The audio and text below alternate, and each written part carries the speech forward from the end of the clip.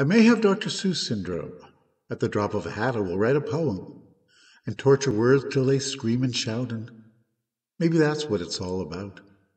Expressing what I feel in rhyme from the very common to the quite sublime. Will anyone read these words of wit? In truth, it matters not a bit.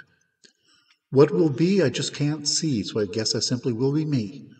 The words I write on the waiting page may be like smoke, or may last an age. Life is so fragile, so brief and uncertain. Time in its wisdom will pull back the curtain, in its fullness to show us all how it will be. A series of nows, touching eternity.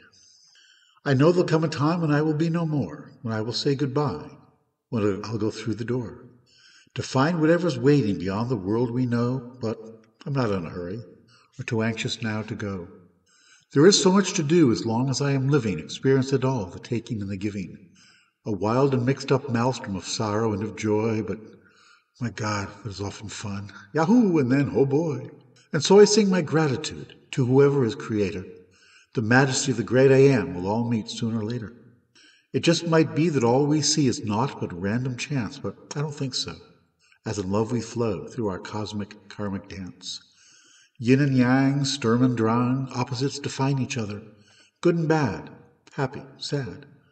Mother, father, sister, brother, all of us are simply guests, for a moment or an hour, of an unknown something with many names, some call a higher power.